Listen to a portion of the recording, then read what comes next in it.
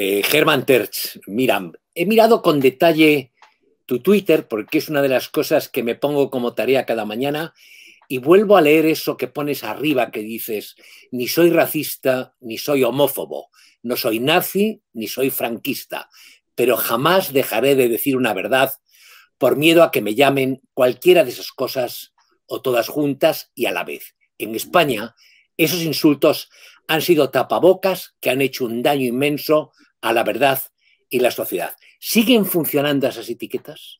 Hombre, siguen funcionando, por supuesto. Es decir, la gente ha tenido miedo durante los últimos 40 años, ha tenido miedo de decir verdades que se callaban, verdades incómodas para alguna gente, que siempre el recurso más fácil era decir que aquello era franquista o que aquello era fascista o que aquello era nazi o que aquello era de ultraderecha.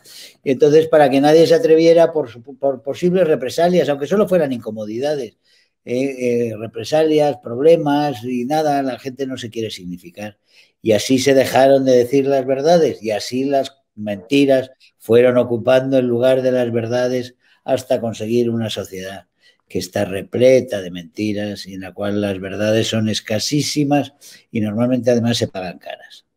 Pero yo tengo la impresión, como observador, como periodista, que la irrupción de Vox, la aparición de Vox, ha roto un poco ese esquema. Ahora se escuchan a veces en el Congreso de los Diputados e incluso en las entrevistas de televisión, aunque estén condicionadas y escoradas, se escuchan cosas que hace 10 años nadie se hubiera atrevido a decir y que todos las pensábamos. Claro, es que eso es, yo te estoy contando lo que ha sido la deriva, la degradación de la sociedad española a lo largo de los 35 años de consenso. Ahí es donde llega la irrupción y por eso estamos hoy, pese a todo, pese a tener a delincuentes en el gobierno, en el poder, pese a tener a los golpistas, a los terroristas, a los comunistas, a los narcocomunistas, a la gente del Pollo Carvajal y tener a todos esos en el gobierno, estamos mejor que hace 10 años. Y hace 10 años creían que aquí teníamos un país, que las cosas se podían torcer por un lado, por otro, pero que el PP o el PSOE las arreglarían de una forma u otra.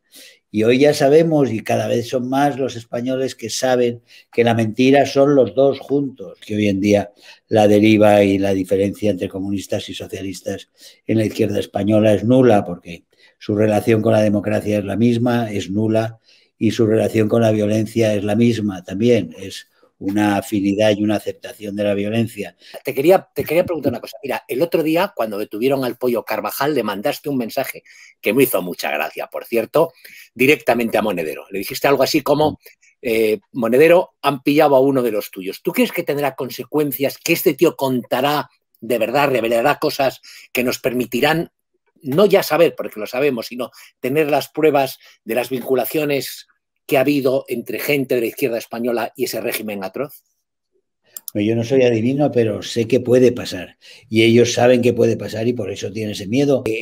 Lo han intentado todo, tanto con SAP como con el Pollo Carvajal, porque saben que ellos tienen información no solo sobre la dictadura, sobre todos los que han recibido dinero de la dictadura venezolana, de los que están metidos, en los que han estado en el saqueo de PDVSA. Y después hay tantísimas cosas por las cuales en este momento están todos ellos pringados haciendo la operación para hacer parecer que las próximas elecciones en noviembre, fantasmales elecciones, con el señor Maduro dirigiendo unas elecciones desde la jefatura de Estado, con todo el SEBIN, la policía política y todo intacto, que esas elecciones van a ser buenas y Borrell es el encargado desde la Unión Europea en mover las fichas para lavar esas elecciones, blanquearlas y pretender que con esas elecciones se pueden levantar las sanciones.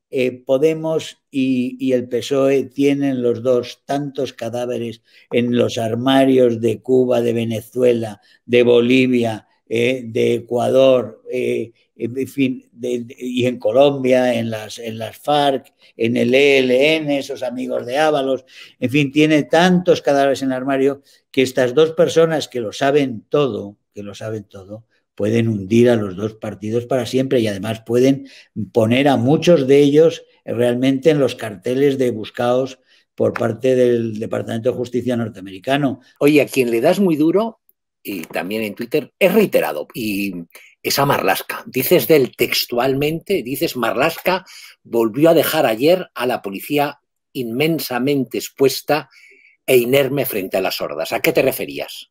Me refería a la Vía Layetana, otra vez al espectáculo de la Vía Layetana, donde no se impiden las fuerzas del orden, que tienen absoluta posibilidad y medios para impedir ese acoso que se permite contra la policía española en la Vía Layetana es absolutamente intolerable. Y el responsable máximo de eso es el señor Marlaska, que permite los acosos a la Guardia Civil y a la policía española permanentemente. Y son actitudes realmente ya delictivas por parte de este gobierno de colaboración con sus socios, con socios criminales, con socios golpistas y con socios filoterroristas, como vemos, y después con terrorismo urbano, como el que se volvió a ver en la Vía Layetana. Tú sabes, que supongo estarás enterado, que van a hacer que no ven con respecto al homenaje que le preparan a Henri Parot, el mayor asesino oficialmente de la historia de ETA. Más de 80 muertos se le atribuyen extraoficialmente y 39 probados judicialmente, que le van a hacer el día 16 de este mes, o sea, dentro de nada, en Mondragón, y el gobierno mira para otro lado. A mí me parece escandaloso, de verdad. Es escandaloso que España entera no esté haciéndole un bloqueo al Ministerio del Interior hasta que salga de allí un decreto de prohibición de esa barbaridad que es un homenaje a este asesino y a su banda. Pero claro, esta banda de asesinos son socios del gobierno de España, como otros asesinos, ¿eh? Hay otros asesinos, los que le están llamando para que no extradite al Pollo Carvajal, son asesinos, son torturadores también. Esta vileza inmensa que es atribuible absolutamente al ministro, porque el ministro tiene los medios para impedir esa felonía, esa canallada y ese atentado contra España. En ese sentido, aunque Vox haga eso, lo que echamos de menos es realmente que no haya una reacción indignada, fuerte, enérgica, para que este ministro del Interior sienta lo mucho que se le desprecia, lo muy despreciable que es, y cómo realmente tiene que irse pronto. Ahí hay una enorme responsabilidad, y tú lo sabes, como yo, de los medios de comunicación. Dicho esto, y para terminar, mira, a mí un asunto que me preocupa es esta ley llamada de memoria democrática, que si se aplica va a terminar por cerrar muchos de los medios como el mío, como periodista digital, y que puede terminar con gente como nosotros, si no multada, pues en la cárcel. Y te pregunto, ¿en Europa hay leyes similares a esta ley de memoria democrática que quiere sacar adelante Pedro Sánchez? No, ninguna, como tampoco hay ninguna ley como la ley de violencia de género en España, que suspende la presunción de inocencia. Es falso, no existe ninguna ley así. En ningún país de Europa puedes meter en la cárcel a alguien simplemente por unas manifestaciones de alguien que está enfadado con ella. Eso es imposible, y por las mismas razones es imposible meter a alguien en la cárcel por elucubrar, por darte una opinión sobre la historia. El único elemento en el cual ellos se apoyan siempre con esa ridiculez de que Franco era Hitler, y fíjate tú, si Franco fuera Hitler, el abuelo de Pablo Iglesias había estado trabajando para Hitler en un puesto muy, muy destacado en un ministerio de trabajo hitleriano, en fin, y sin embargo lo tiene en alta estima. Con esa ridiculez de que Franco era Hitler, que es un disparate, lo que hacen es ese paralelismo, porque hay una prohibición que es el negacionismo. Eso que se utiliza ahora para todo, en realidad es una palabra que solo se utilizaba para una cosa, que es una cosa cuasi religiosa, profundísima, de trascendencia, que es los que negaban el Holocausto, porque en realidad lo que estaban preparando era la repetición del Holocausto. Es decir, negar el Holocausto es negar un hecho que ha hecho desaparecer a 6 millones de judíos a través del humo, que el negacionismo llevó a que está prohibido die Wiederbetätigung, se llama, que es la reactivación.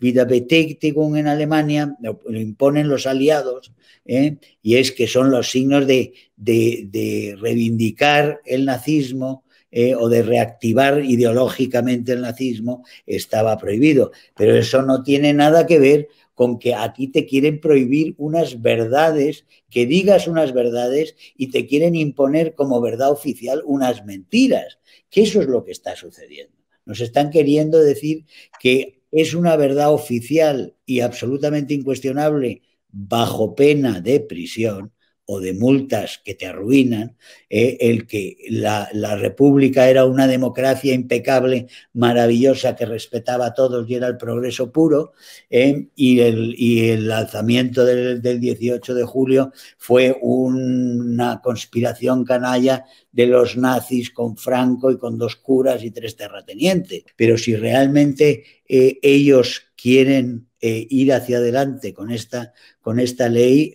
yo estoy absolutamente dispuesto a ser de los primeros en pisar la cárcel, porque pagar no pienso pagar, porque no tengo dinero para pagar, en ir a la cárcel por decir la verdad, porque entonces este régimen tarde o temprano caerá. Germán, caerá.